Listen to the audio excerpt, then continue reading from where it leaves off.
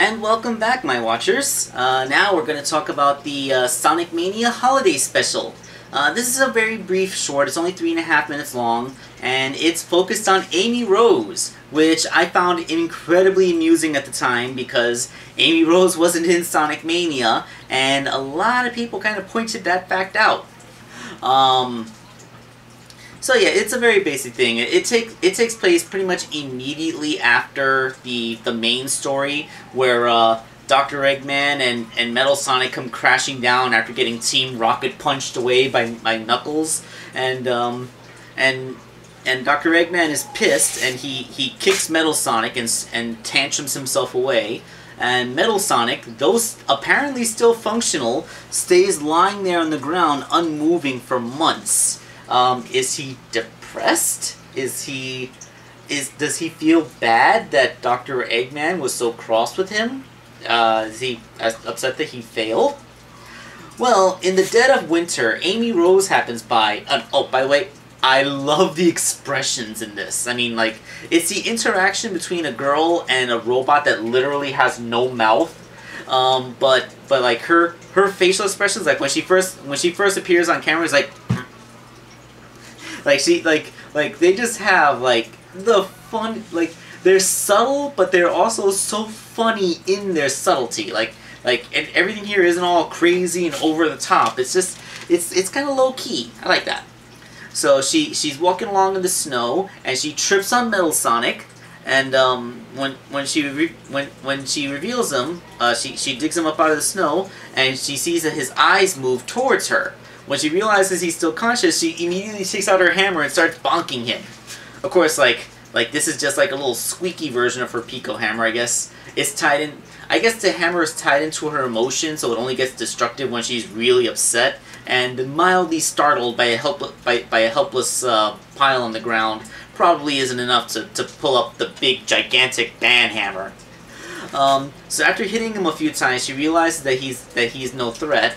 And but the tree that was weakened when he and Eggman hit it earlier starts to fall the rest of the way, so she pushes him out of the way. So she sees that Metal Sonic, despite being still functional, just seems to be refusing to move. So she takes it upon herself to drag him all the way back to Dr. Eggman's base, where she leaves him at the door, puts a bow on his head, and puts a flower in his hand. Then she rings the doorbell and hides behind a rock to see what happens. Eggman opens the door, sees Metal Sonic standing there with the flower in his hand. He takes the flower and then carries him inside. And then Amy from behind the rock is happy that he's reunited, and Sonic just comes out of there with this face that looks like frankly, it reminds me of something that I would see from Ren. You know, like from Ren and Stimpy, like that thing with like the upper lip just kind of curls over, looking slightly beak-like. That's such a Ren expression. It's like Sonic is completely gobsmacked at why Amy would care about the happiness of those two, because, like, you know, Dr. Eggman has tried to kill them on several occasions, and Metal Sonic kidnapped her. So, like, you know, she has every reason to hate those guys. But, you know, Amy is a very kind-hearted person, so of course she wants to see that other people are happy.